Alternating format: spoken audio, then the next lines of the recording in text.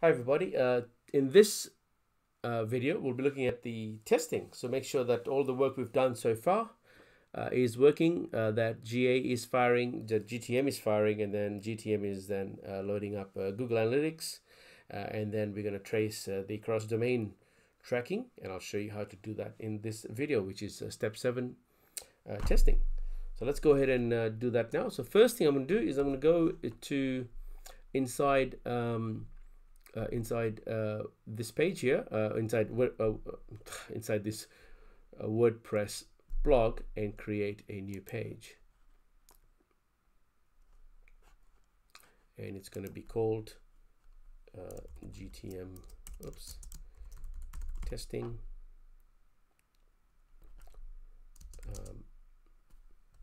so that I don't get lost.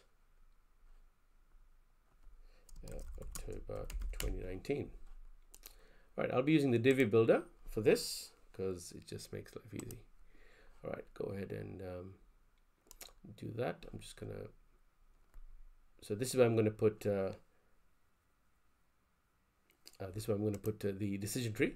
So go code, go into LeadsHook, come here and grab the embed code, copy, and go paste. Right, so that allows you to paste your decision tree inside a container, inside LeadsHook, inside the WordPress blog. You can do something similar on whatever page builder you're using.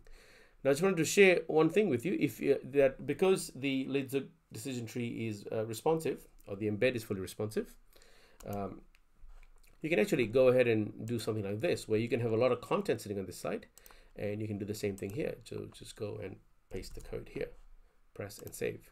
So that's going to restrict LeadsHook into a small container.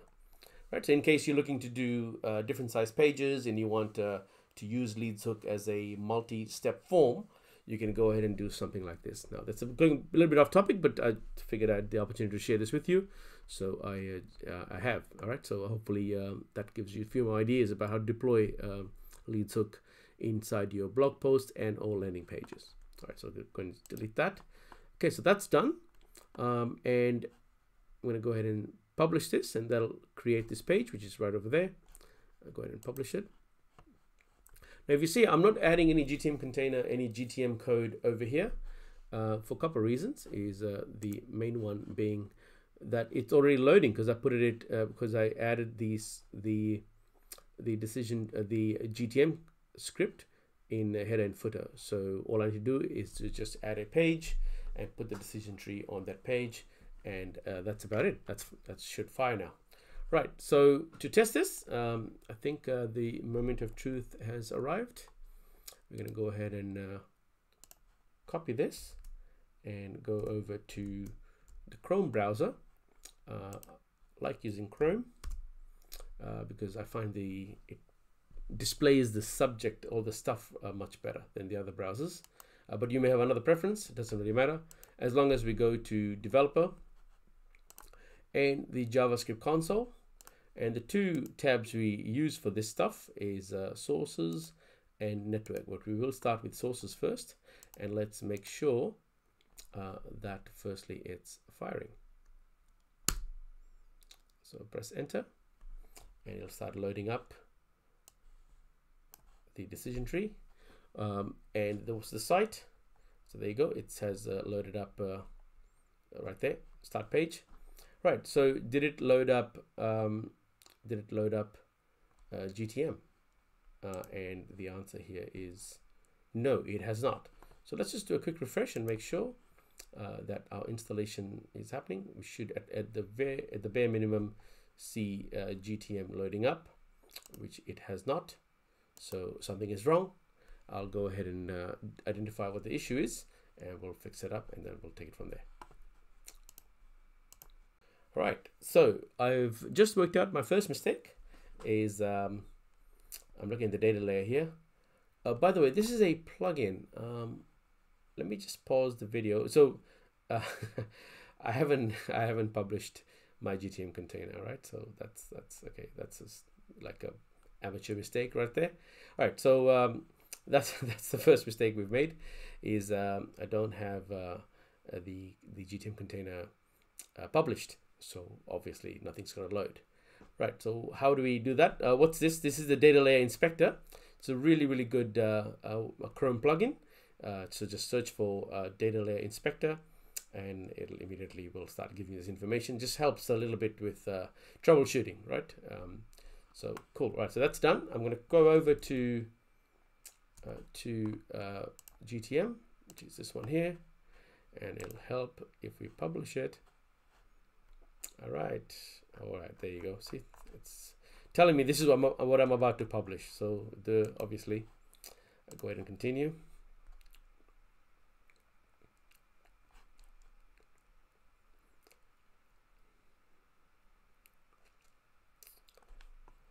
Okay, so that has been published, and version 1, perfect. All right, now for completeness, I'm going to show you something, which is the pausing of tags, right? Because we're not using this tag here at the moment, I'm going to go ahead and just pause it. I'll show you how to do that. Just click the tag, and we've got a Facebook pixel sitting right over there. I'm going to go ahead and just pause that, save it.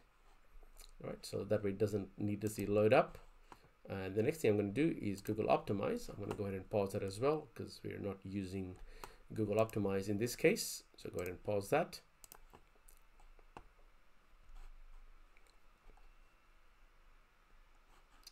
Okay, the other thing I'm going to go ahead and change is also the AdWords conversion, because we're not testing that step yet.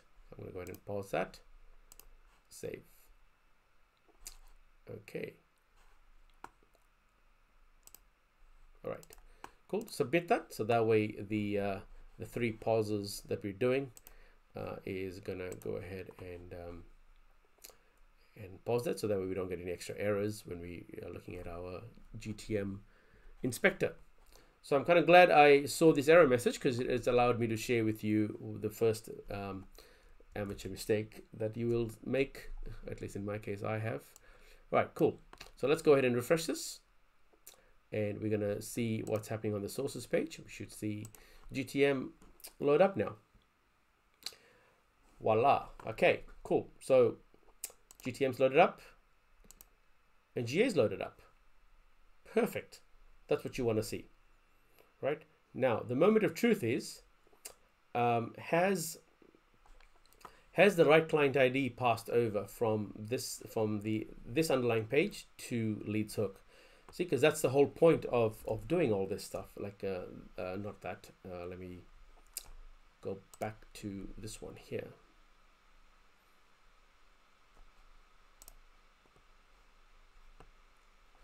So that tag, that tag, and that tag, that's what they're designed to do. They're working in unison to ensure that the client ID is passed from this page into LeadsHook.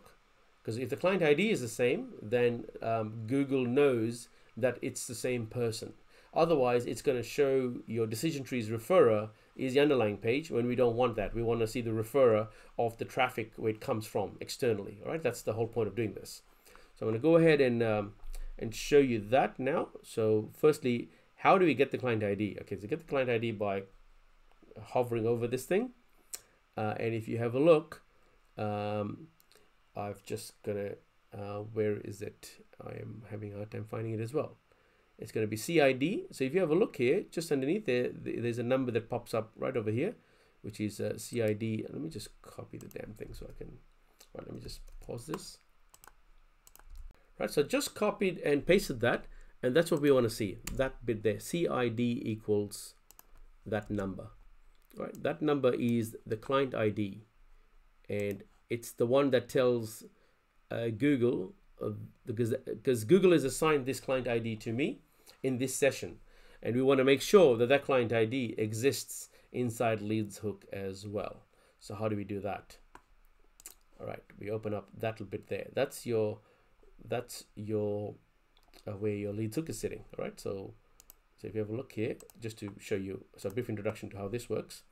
So that's your overlap, the page. On the page are all these elements that are loading up, including LeadsHook, which is right over there.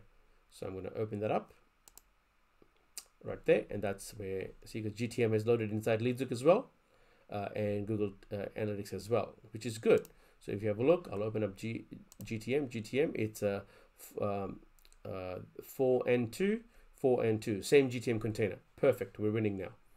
Now let's go and see GA. Obviously that's loaded up there. On this side here, we want to see GA loading up as well. Perfect. It has. All right. I want to go ahead and copy this one as well, and go over and paste it. All right. And if I just cross to CID now,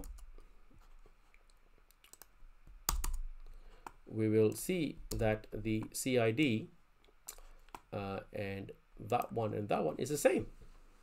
All right. And that is the correct implementation of Google Analytics, Google Tag Manager inside LeadsHook with a embedded content where we're passing the underlying pages GTM.